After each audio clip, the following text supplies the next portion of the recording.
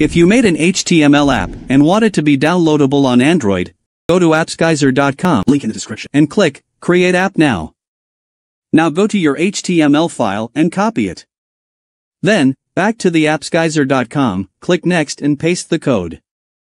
Now, click Next and input your app name. Click Next again, and here you can choose your app icon. On the right, you can see a preview box, which looks like a phone.